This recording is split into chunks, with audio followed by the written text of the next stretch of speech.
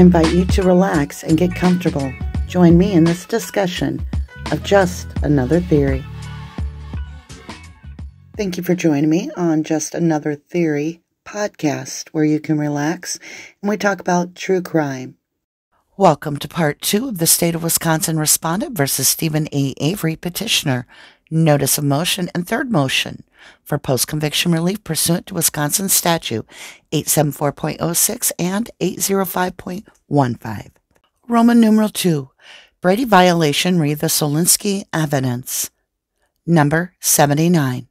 The Solinsky evidence is not only newly discovered evidence, but it also meets the criteria for a Brady violation. Number 80. After Mr. Solinsky contacted Mr. Avery's current post-conviction counsel and provided the newly discovered evidence, Mr. Avery's current post-conviction counsel, through its investigator, submitted its second public records request pursuant to the Freedom of Information Act for audio recordings of incoming and outgoing phone calls and/or radio dispatches between November 3, 2005 and November 9, 2005 that related to the Halbach case. The FOIA produced audio recordings did not contain the Solinsky call on November 6 at 10:28 p.m., nor did they contain any dates or times of the calls produced. Number 81. In May of 2022, Mr. Avery's current post-conviction counsel received the previously suppressed Solinsky call to the Manitowoc Sheriff's Office, which contained a partial recording of the suppressed call to the Manitowoc Sheriff's Office on November 6, 2005. For the first time, current post-conviction counsel received the exact dates and time of the Manitowoc County Sheriff's Office incoming calls. Attached and incorporated herein as Exhibit D is a track timestamp record from the disclosure provided in May of 2022. Number 82. As part of its further investigation, Mr. Avery's investigator interviewed Mr. Solinsky's ex-girlfriend, whom he had been dating at the time of the November 5, 2005 incident.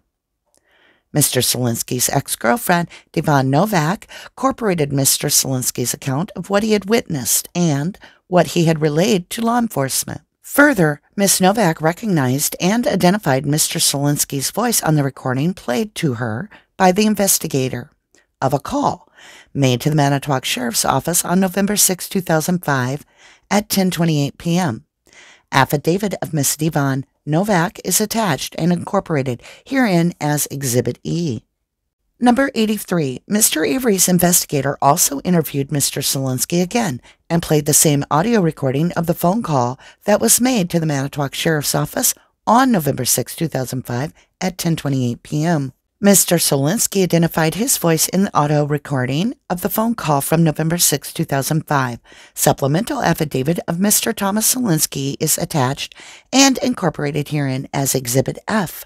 Old-timey truth train coming through. Number 84. The recording of Mr. Solinsky's call was never disclosed by the state to Mr. Avery's trial defense counsel prior to or during the trial. Pre-trial, trial defense counsel made two specific requests pursuant to Wisconsin Statute 971.23 for all exculpatory evidence and or information within the possession, knowledge, or control of the state which would tend to negate the guilt of the defendant or which would tend to affect the weight or credibility of the evidence used against the defendant, including any inconsistent statements. A second request was made by trial defense counsel for Brady material immediately before trial on January 18, 2007. Affidavits of Mr. Avery's trial defense counsel, Mr. Dean Strain, and Mr. Jerome Buting are attached and incorporated herein as Group Exhibit G, including an attached exhibit of trial defense counsel's July 24, 2006 letter to Prosecutor Kratz requesting all audio tapes. Applicable law versus Brady. Number 85. In Brady, the Supreme Court held that the prosecution violates an accused constitutional right to due process of law by failing to disclose evidence favorable to the defense. This rule encompasses evidence known to police investigators but not to the prosecutor. To comply with Brady, the prosecutor has a duty to learn of favorable evidence known to other government actors, including the police. Brady suppression occurs when the government fails to turn over evidence that is known only to police investigators and not to the prosecutor. Number 86. There can be a due process violation, quote, irrespective of the good faith or bad faith of the prosecution. The prosecution's duty to disclose evidence favorable to the accused includes a duty to disclose impeachment evidence as well as exculpatory evidence. Number 87. To establish a Brady violation, a defendant must demonstrate that 1. The prosecution suppressed evidence. Number 2. The evidence was favorable to the defense. And number 3. The evidence was material to an issue at trial. Number 88. The state never disclosed the Selinsky evidence or the Selinsky call to Mr. Avery's current or past counsel. See Exhibit C, Group G. The Selinsky evidence is corroborated by the partial recording of his attempt to report the evidence to the Manitowoc Sheriff's Office prior to his call being transferred. Number 90. There is no recording or law enforcement report of the remainder of Mr. Selinsky's call that Mr. Avery's current post-conviction counsel, through reasonable diligence, has been able to locate through its public records requests. Number 91. In Banks v. Dretke, the United States Supreme Court instructed, quote, a rule thus declaring prosecutor may hide, defendant must seek, is not tenable in a system constitutionally bound to accord defendants due process. Number 92. Further, the Wisconsin Supreme Court in State v. Wierski in 2019 had specifically rejected the imposition of a reasonable diligence standard on trial defense counsel. The Wisconsin Supreme Court specifically stated, this court has never analyzed a Brady claim through the lens of reasonable diligence, and we decline to adopt that requirement now due to its lack of grounding in Brady or other United States Supreme Court precedent. Number 93. The Wierski Court specifically overruled prior Wisconsin cases which have imposed a requirement of exclusive possession or control of material evidence by the state. The court specifically stated, there is no express support in the United States Supreme Court's Brady jurisprudence for the limitation that only favorable material evidence in the exclusive possession and control of the state must be turned over to satisfy the due process obligations enunciated in Brady. This limitation further thwarts the purpose of the state's obligation under Brady to prevent the state from withholding favorable material evidence that, quote, helps shape the trial that bears heavily on the defendant and, quote, casts the prosecutor in the role of an architect of proceeding that does not comport with the standards of justice.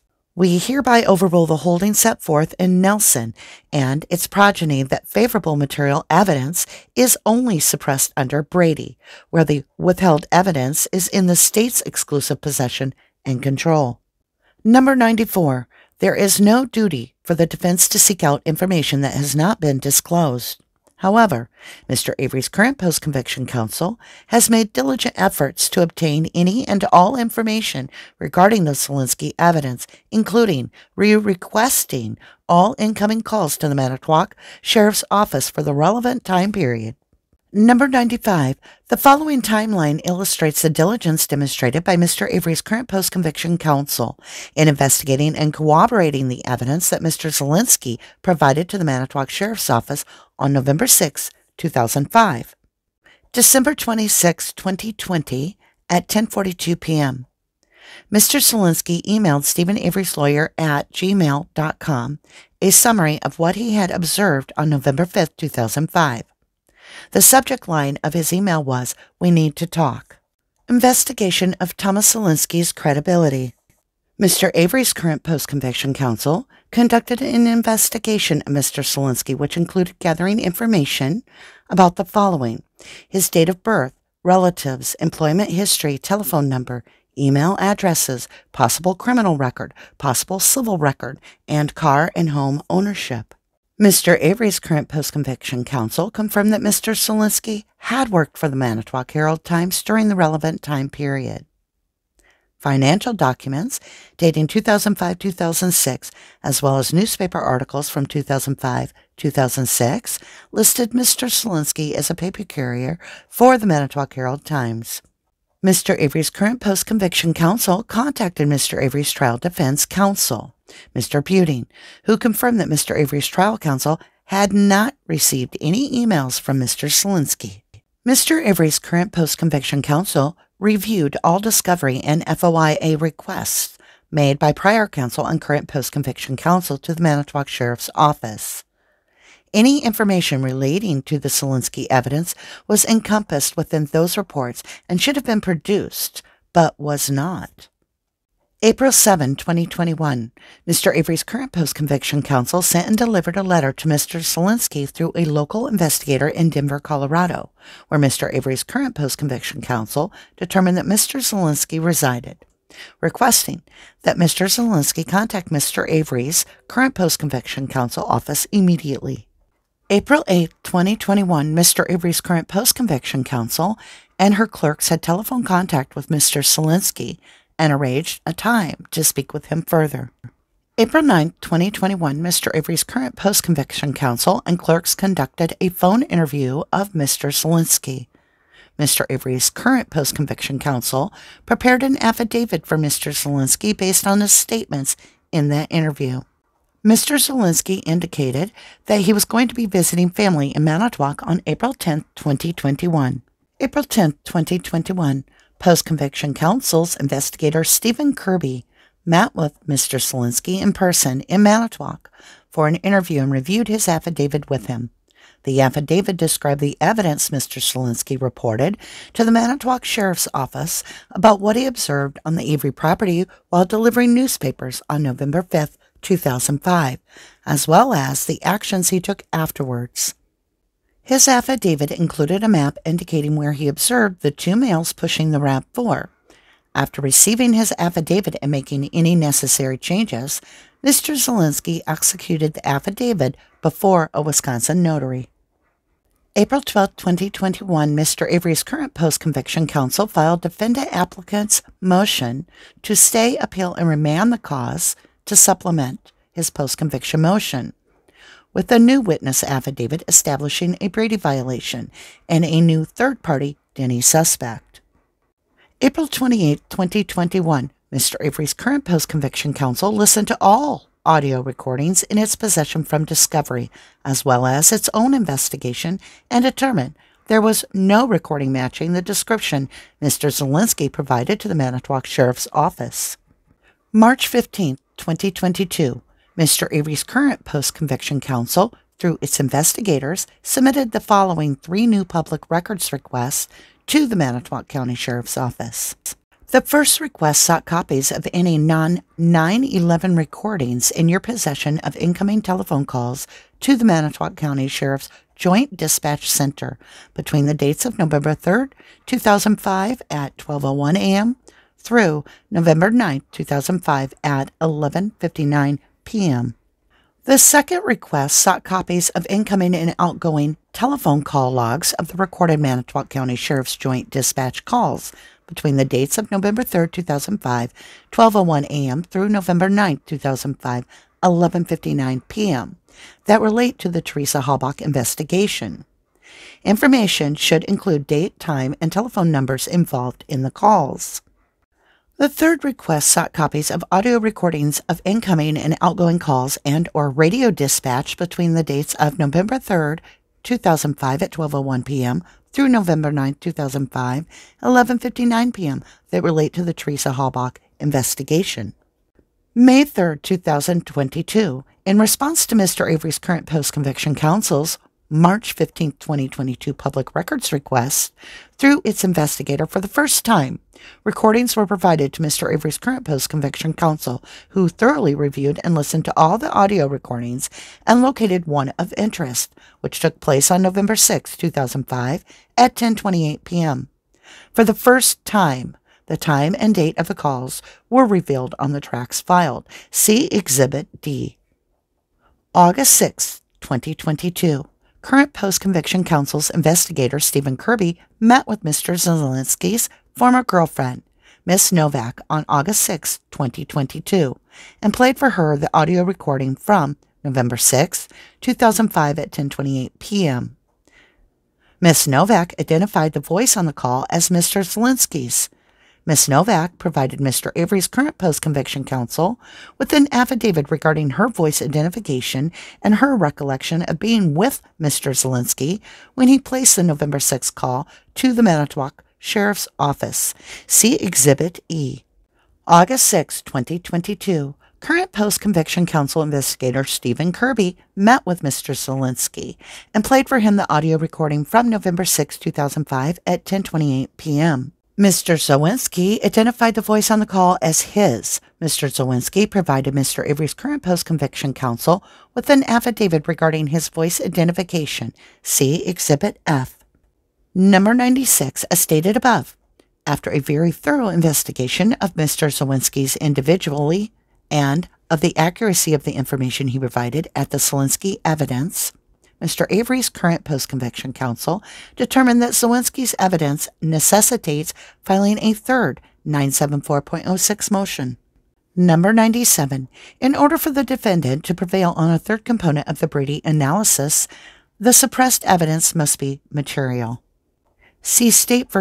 Harris. Quote, the evidence is material only if there is a reasonable probability that, had the evidence been disclosed to the defense, the result of the proceedings would have been different. Number 98. In Kyles v. Whitley, the court noted, quote, the question is not whether the defendant would more likely than not have received a different verdict with the evidence, but whether in its absence he received a fair trial, understood as a trial resulting in a verdict worthy of confidence. A reasonable probability is lower than a preponderance of evidence standard. It is demonstrated where the defense shows that the failure, quote, undermines confidence in the conviction. Youngblood v. West Virginia. Number 99. Mr. Avery's conviction for first-degree intentional homicide was, in large part, based on trial defense counsel's unsuccessful efforts to name a third-party Denny suspect that met all of the Denny requirements.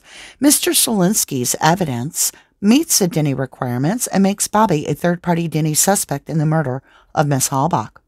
Also, the Zielinski evidence meets the Denny requirements for establishing Bobby as having framed Mr. Avery for the murder.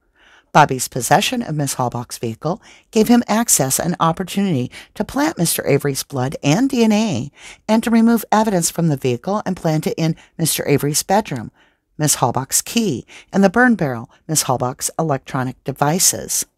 The Zielinski new and material evidence was suppressed when the Manitowoc Sheriff's Office failed to disclose the November 6, 2005, 10:28 p.m. audio recording pursuant to defense discovery requests. The disclosure of the audio recording would have led to the identification of Mr. Zielinski and the evidence he has provided which directly connects Bobby to the murder and the framing of Mr. Avery. The Zielinski evidence is both material and favorable to Mr. Avery's case. 100. The Zielinski evidence is material because it makes Bobby a third-party Denny suspect in the murder as well as the source of the planted evidence that was used to convict Mr. Avery. The Zielinski evidence also impeaches Bobby's testimony and refutes the state's theory that Mrs. Halbach's RAV4 never left the Avery property, and that Mr. Avery was the last person to see Miss Halbach alive. Further, materially favorable evidence not only includes exculpatory evidence, but also evidence that is impeaching of a prosecution witness. Evidence tending to demonstrate the lack of credibility of a prosecution witness is material, especially when the prosecution's case depends on the credibility of that witness. Number 101. Bobby was the state's primary witness against Mr. Avery at his trial. During his opening statement, Prosecutor Kress explicitly informed the jury of the significance of Bobby's punitive observations on the date of Miss Halbach's disappearance. Quote, you are going to hear that Bobby Dassey was the last person, the last citizen that will have seen Teresa Halbach alive. Bobby testified that he observed Miss Halbach's vehicle pull up in his driveway at 2:30 p.m. on October 31, 2005. Bobby then observed Miss Halbach exit her vehicle and start taking pictures of his mom's maroon van right in front of his trailer. Bobby testified that he observed Ms. Halbach walking towards the door of Mr. Avery's trailer. He testified that he never saw her again after that. He then testified that he took a 3 or 4 minute shower and then left his trailer to go hunting. Bobby walked to his Chevy Blazer, which was parked between the trailer and garage. He testified that as he walked to his vehicle, he observed Mrs. Halbach's vehicle still parked in the driveway. He further testified that he did not see Ms. Halbach or any signs of her. Number 102. Contrary to Bobby's trial testimony that Ms. Halbach was still on the Avery property when Bobby left to go bow hunting, Brian, Bobby's brother, told law enforcement that Bobby saw Ms. Halbach leave the Avery property on October 31, 2005. On November 6, 2005, special agents with the Wisconsin DOJ Division of Criminal Investigation interviewed Brian. When the investigators asked Brian about the events of October 31, 2005, he told the investigators that he was not home during the day other than waking up and going to work. He told the investigators the following. Brian said he heard from his mom and Stephen that Halbach was only at their residence about 5 minutes. He heard she just took the photo of the van and left. Brian said the investigators should also talk to his brother Bobby because he saw her leave their property. The state was in possession of this report at the time of Mr. Avery's trial. Despite knowing this information, the state presented false testimony from Bobby. Number 103. On October 16, 2017, Brian provided current post-conviction counsel with an affidavit confirming that Bobby told him he saw Ms. Halbach leave the Avery property on October 31, 2005. In his affidavit, Brian stated as follows. On or about November 4, 2005, I returned to my mother's trailer to retrieve some clothes, and I had a conversation with my brother Bobby about Teresa Halbach. I distinctly remember Bobby telling me, Stephen could not have killed her because I saw her leave the property on October 31st, 2005. Brian provided Mr. Avery's current post-conviction counsel with this affidavit after Mr. Avery's second post-conviction motion was filed, and the circuit court ruled on it. Affidavit of Brian Dassey. Number 104. The appellate court highlighted the importance of the Zawinski evidence when it stated the following in its July 28, 2021 opinion. To admit evidence at trial that Dassey could have killed Halbach, Avery would have had to provide some evidence at the pretrial Denny hearing, directly connecting Dassey to the crime. See State v. sNAIL. Evidence that another party committed the crime may be admissible pursuant to Denny if the defendant can show, number 1, the third party's motive, number 2, the third party's opportunity to commit the crime, and number 3, some evidence directly connecting the third party to the crime. That Dassey possibly possessed violent pornography images might have conceivably satisfied a separate requirement motive, but it is insufficient in and of itself to allow admission of third-party liability evidence. CID, Avery failed to meet the direct connection required in his original Denny motion and has not presented additional evidence on this point in motion number 4. While the appellate court determined that Mr. Avery did not have sufficient evidence to meet the Denny requirements to admit evidence at trial that Bobby could have killed Ms. Halbach, it also advised that the Zawinski evidence could be that missing, quote, direct connection. Number 105. Because the Zawinski evidence was suppressed, trial defense counsel was not able to establish Bobby as a third-party Denny suspect or impeach Bobby's trial testimony as the state's primary witness.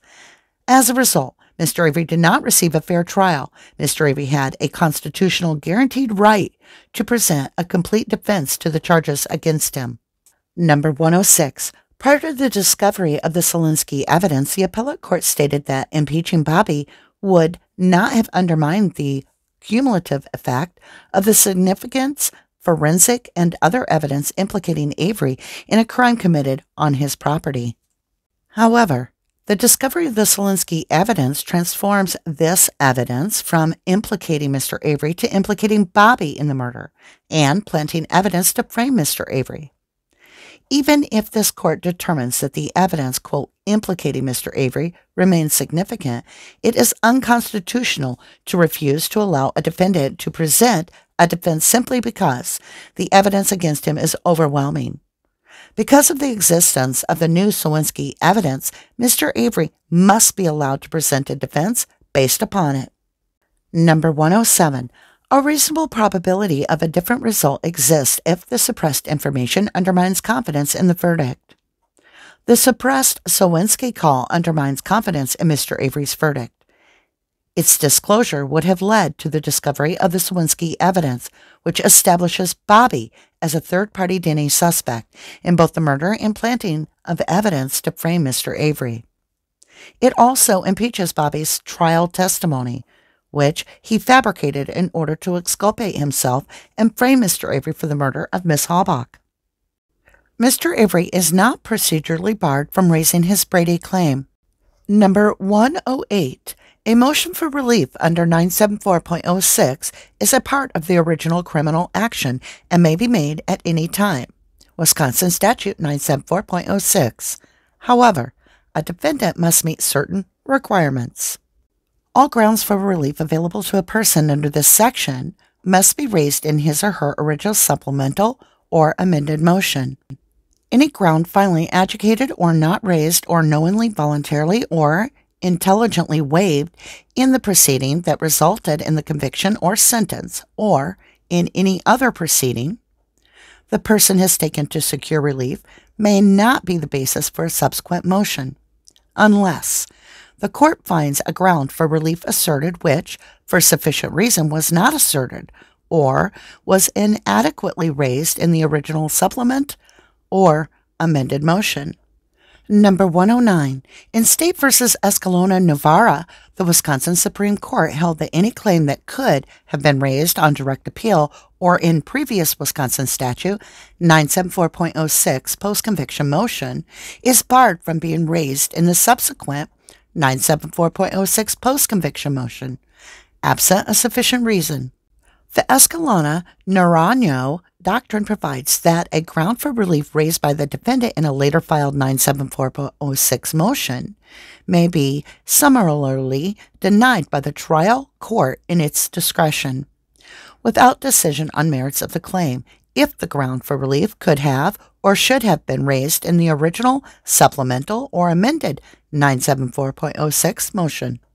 Number 110. In the context of a 974.06 motion, the defendant must describe with specificity his or her sufficient reason for failing to raise a claim in any earlier proceeding. That is, the defendant must show why his or her claim is not procedurally barred under 974.06. Number 111. On April 12, 2021, Mr. Avery filed the Sawinski motion to stay his appeal and remand for evaluation of a new claim. The appellate court determined that, quote, the circuit court should resolve on a standalone basis the Sawinski motion through a new Wisconsin statute 974.06 motion. The appellate court also stated that, pursuant to Escalona-Navarra, Avery will need to demonstrate why he could not have previously raised his claim, including in his June 2017 motion, before the merits can be reached. Number 112. Current post-conviction counsel could not have brought the Sawinski motion filed with the appellate court prior to April 12, 2021, and the current motion prior to May of 2022. Therefore, the motions could not have been filed in any prior proceeding, including the filing of the June 2017 second post-conviction motion. The Sawinski evidence relayed by Mr. Sawinski to the Manitowoc Sheriff's Office was never provided to Mr. Avery's prior counsel by the state. The Sawinski evidence was only discovered by Mr. Avery's current post-conviction counsel after being alerted to its existence by Mr. Sawinski in December of 2020. Current post-conviction counsel had to then thoroughly investigate and corroborate Mr. Sawinski and the Sawinski evidence. As paragraph 83 above illustrates, Mr. Avery's current post-conviction counsel was diligent in investigating and corroborating Mr. Sawinski and the Sawinski evidence. Number 113. The Selinsky evidence provided to the Manitowoc Sheriff's Office on November 6, 2005 was unknown to Mr. Avery and undiscoverable at the time of Mr. Avery's 2017 post-conviction motion, 2013 post-conviction motion, direct appeal, and 2007 trial. It could not have been known or discovered by Mr. Avery because Mr. Selinsky had not come forward to Mr. Avery's current post-conviction counsel until April of 2021, and the state had suppressed the audio recording of his November 6, 2005 phone call to the Manitowoc Sheriff's Office reporting his observations on November 5, 2005. Number 114.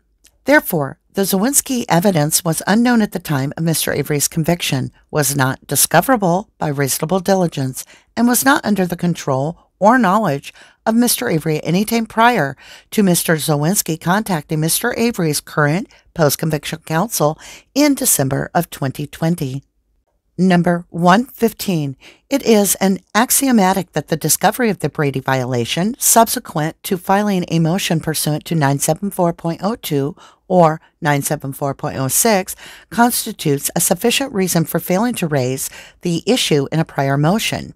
See State v. Allen, 2010, noting a defendant's unawareness of the legal basis of his claim may constitute a sufficient reason in satisfaction of 974.06. See also State Example Rel. Kyles v. Poland, 2014. The defendant's unawareness of the factual basis of his claim was inextricably intertwined with the legal basis of his claim. Number 116.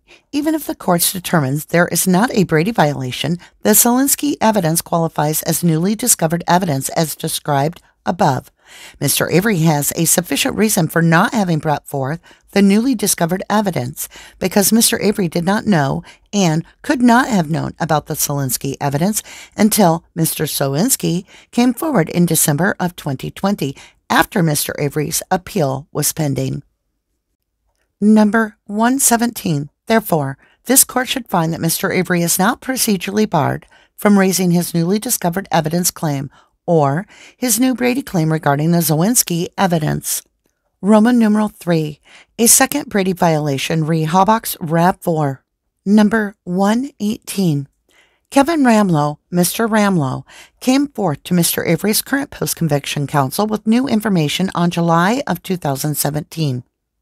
Mr. Ramlow provided an affidavit and supplemental affidavit to current post-conviction counsel because Mr. Avery's second post-conviction motion was filed in June of 2017. These affidavits were filed in Mr. Avery's motion to reconsider the circuit court's October 2017 ruling denying his second post-conviction motion. Number 119. In Mr. Ramlow's affidavits, Mr. Ramlow described observing Mrs. Halbach's RAV4 parked at the turnaround at State Highway 147 and the East Twin River Bridge on November 3rd and 4th, 2005. Mr. Ramlow describes in his affidavit reporting his observation to a Manitowoc Sheriff deputy he encountered on November 4th, 2005 at the Cynic Station on State Highway 147 in Mishkot. No law enforcement report was ever generated by this Manitowoc Sheriff deputy, memorializing the conversation between Mr. Ramlow and this deputy. Number 120. Mr. Ramlow's observation of Mrs. Halbach's RAV4 on November 3rd and November 4th, 2005, is material to trial defense counsel's theory that evidence was planted to frame Mr. Avery. If the RAV4 was spotted at the turnaround on Highway 147 on November 3rd and 4th, 2005, then it must have been moved and planted on the Avery property before it was discovered on November 5th, 2005. Clearly, this information supports trial defense counsel's theory that the RAV4 was planted on the Avery salvage yard before it was discovered there on November 5th, 2005. Mr. Ramlow's observations on November 3rd and 4th, 2005 of the Halbach vehicle at the turnabout off of State Highway 147 is corroborative of Mr. Selinsky's observation of the RAV4 being pushed down Avery Road, which directly intersects State Highway 147 in the early morning hours of November 5th, 2005. Both witnesses support trial defense theories that the RAV4 was planted. Number 121. Prosecutor Kratz admitted in his closing that the RAV4, quote, couldn't be driven into that property unless someone knew that property. The only other evidence presented by the state that the RAV4 never left the Avery property after October 31st, 2005 was Bobby's testimony that the RAV4 was still present when he left the Avery property at 2:45 p.m. Number 122. Trial defense counsel had no evidence from witnesses that the RAV4 was planted and simply argued in the closing that there were, quote, lots of ways to get in and for someone to plant the vehicle. Mr. Avery is not procedurally barred from raising his Brady claim. Number 123. In the appellate court's July 2021 opinion, the appellate court noted that in Mr. Avery's motion for reconsideration, he raised the issue that, quote, the state withheld evidence that Halbach's vehicle was seen on the streets days after her disappearance. Note, the appellate court declined ruling on this issue and advised the following. Neither we nor the circuit court have squarely considered whether these claims are procedurally barred under Escalon and Navarra and whether Avery pled sufficient material facts entitling him to a hearing, although our analysis overlaps with the former inquiry.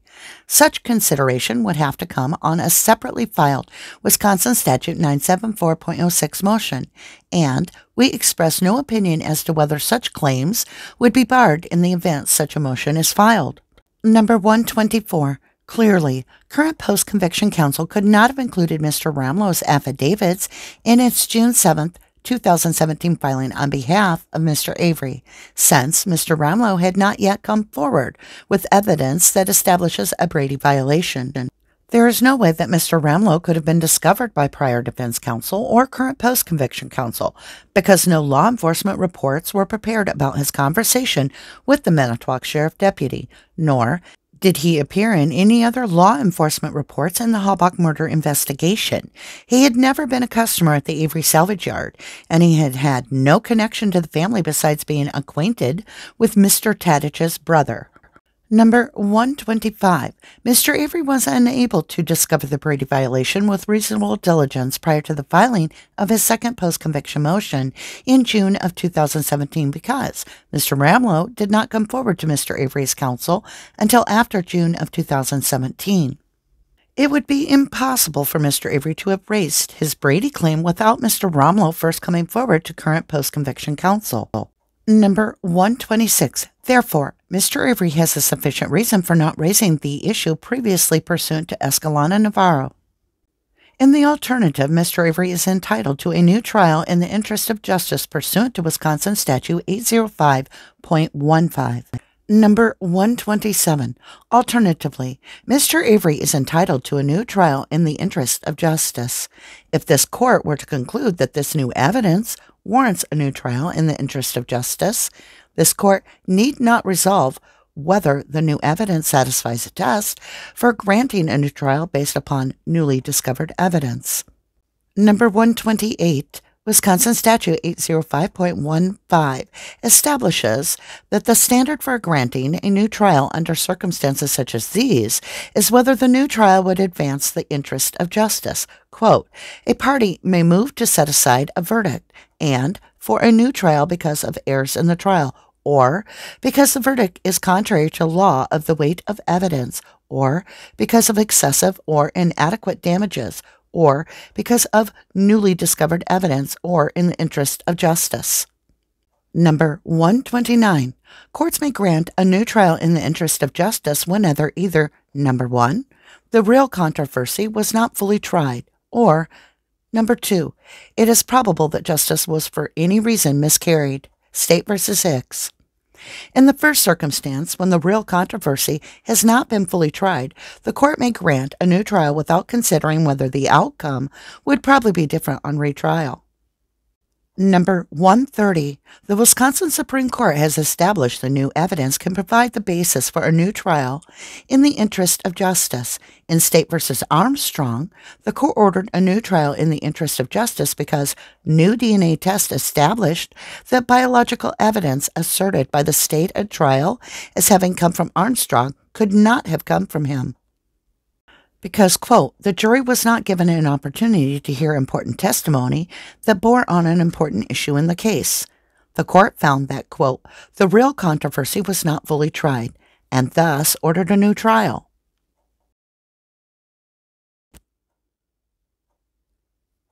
See also Hicks 202, Wisconsin.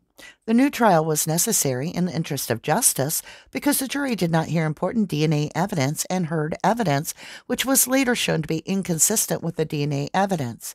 Similarly, in Garcia v. State, the court ordered a new trial because of all the material evidence was not presented to the jury, and, quote, the integrity of our system should afford a jury the opportunity to hear and evaluate the evidence.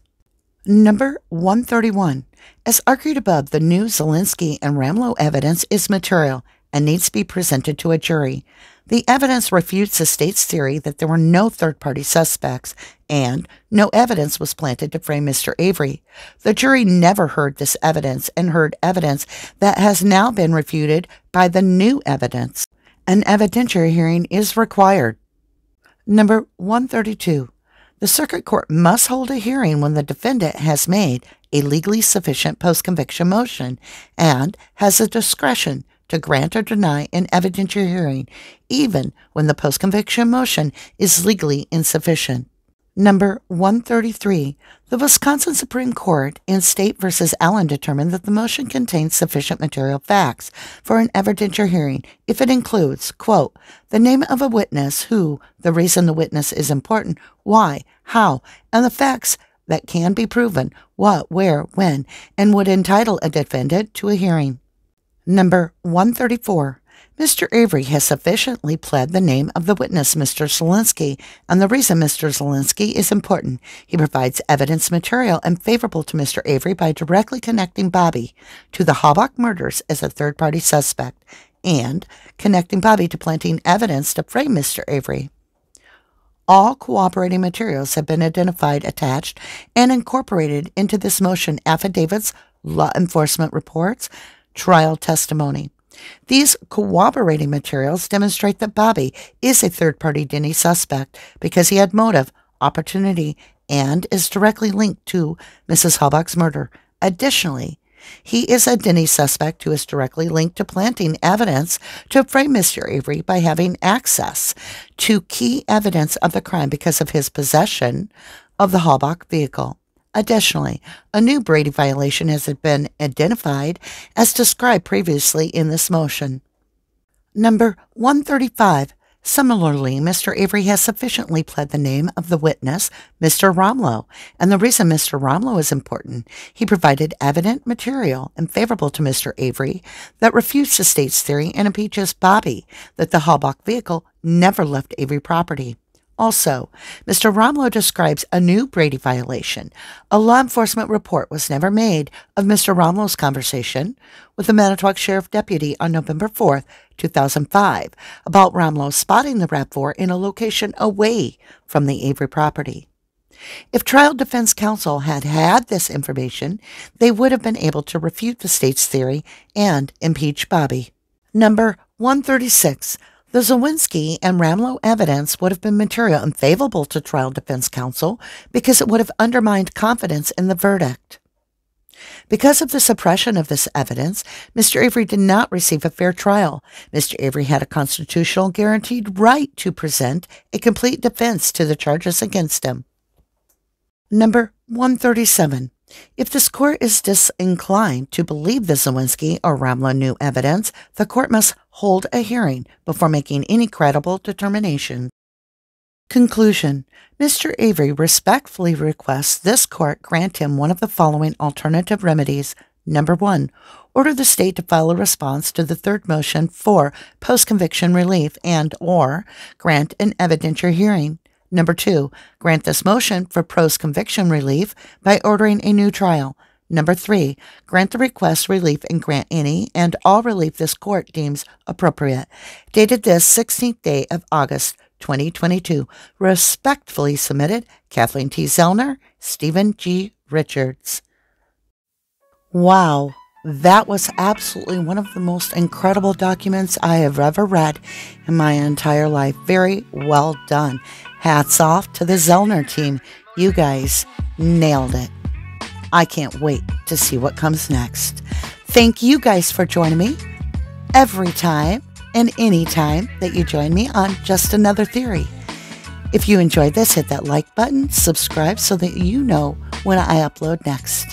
With that, I hope that you make your day count. I love ya to the moon and back.